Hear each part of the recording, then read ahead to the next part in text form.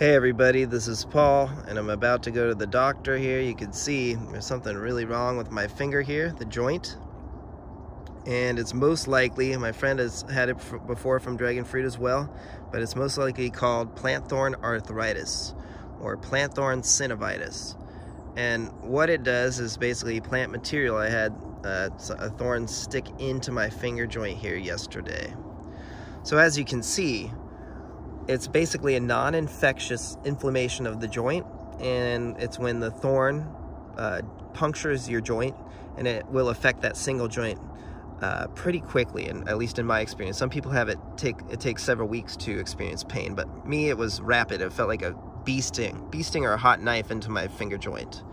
Now, it will be swollen and reddish and stiff and painful, and you can see that's exactly kind of what I'm experiencing right now, especially really tender, and my range of motion is really, really poor. This is as far down as it goes without being really painful, and I almost kind of want to keep my finger at this angle all the time.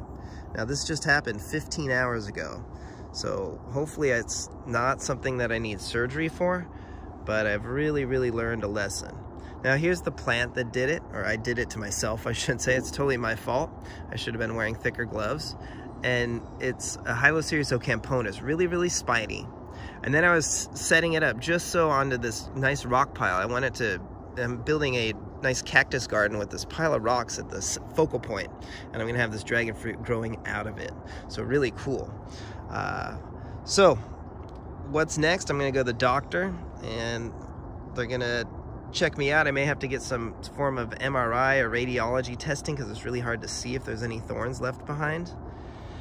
And I may need surgery, which I'm really not looking forward to. I mean, I could get lucky, we'll see. But I've never experienced something like this, and the pain and just the intensity. It was hard to sleep last night. I've broken bones, and this is next level. It's really bad. So be very careful, and I hope that you guys don't get any thorns like this in the future into your body, because you really need to respect them, even these smaller ones like this. You know, if you just get it right at the wrong angle. So what I did is I was holding the plant like this, and I think that the longer spine went right into my finger joint. I mean, that's the only way I can make sense of it. So I'm gonna be much more cautious from now on. I really learned a lesson, and I hope you learned a lesson from me. All right, I'll let you know what happens. Give us a like and a subscribe. We'll keep them coming. Actually, I should try this one. Ugh. I guess I gotta do that. Okay, be really careful, guys. Seriously, respect Hylocereus spines.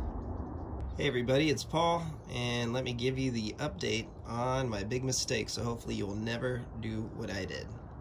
So about 40 hours ago, I got injured by Hylocereus ocamponus with a spine that went into my finger joint, the joint of my finger about there.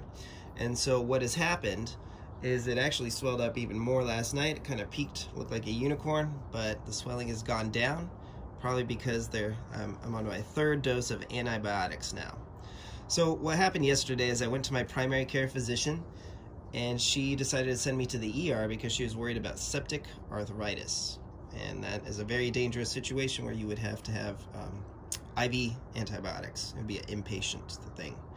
So that kind of freaked me out, and then I went to the ER, and right away they gave me some x-rays. And so you can see here my hand, which is pretty cool. I was excited to get some copies, believe it or not, and they could not find anything, which is common with spines, believe it or not. They may not show up on x-rays. So from there, they recommended I see a specialist, and I use heat on the wound. So I came home, called the specialist, and went right back down where the specialist saw me, and they are going to get me with a hand specialist hopefully today, and an MRI. So basically, if there's anything left inside the joint of my finger, it will become plant joint arthritis or plant joint synovitis, and it will be permanent. So I actually will damage my finger.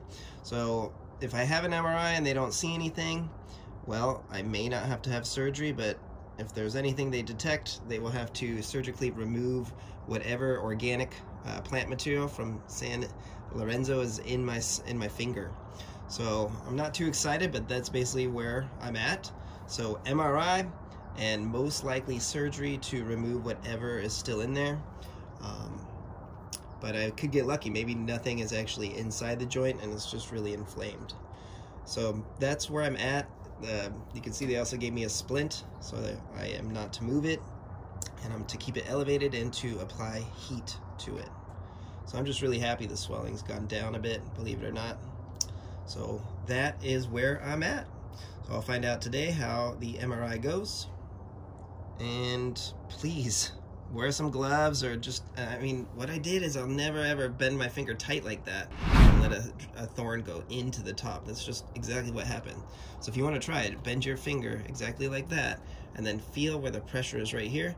That's exactly where the dragon fruit thorn went in through the gloves.